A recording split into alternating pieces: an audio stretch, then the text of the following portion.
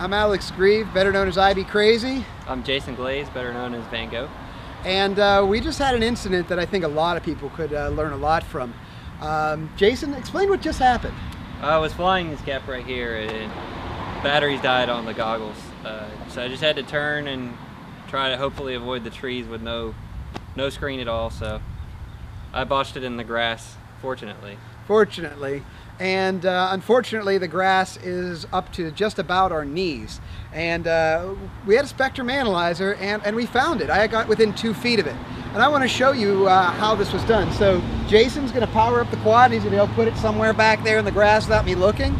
And then I'm going to turn on the spectrum analyzer and go fox hunting. Now, while he's setting this up, we fox hunted with a crosshair. You want an antenna with a good narrow beam without any side lobes. So a pepper box, you know, if it's on its side, so it's laying flat, would work. A high gain helical will work, and a crosshair will work really well. The crosshair is probably the best overall fox hunting antenna. So I highly recommend using the crosshair, but if you have a helical or something, that works great. Just understand, a pepper box is a 180-degree beam. And 180 degrees, that's not good for fox hunting. So turn it on its edge so, you know, so the elements are parallel, and then you'll only have about a 60-degree beam, which is excellent. So looks like he's on his way back. I don't really know where it is, but this thing will. So turning it on.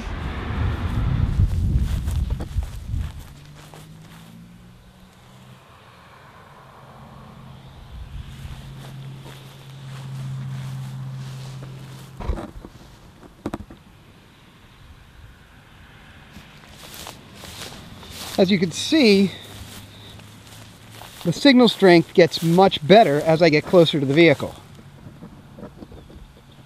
As I turn away, it drops. Let's keep going.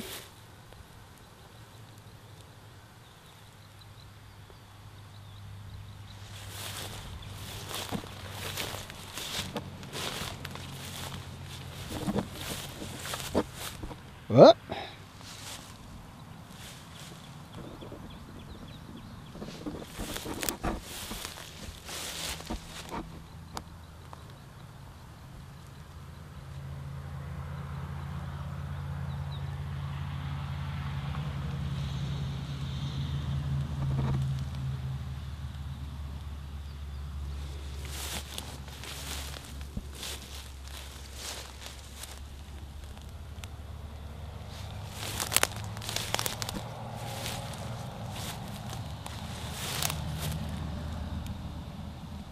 And there's our quad. You did a good job at hiding that. All right, so as you can see, so long as your aircraft is transmitting, you can't hide from a spectrum analyzer. So I'll tell you what, Jason, you think you're gonna be flying without one of these nearby? Nope. No. I mean, if you're gonna be flying in situations where you're gonna land in high grass or other difficult areas, highly recommend having a spectrum analyzer, because we had video feeding our goggles all over the place. Your goggles might help to get you within 30 or 40 feet, but a spectrum analyzer will put you right on top of it. So, well, it's only a matter of time before I ditch one. So, till next time, keep them flying.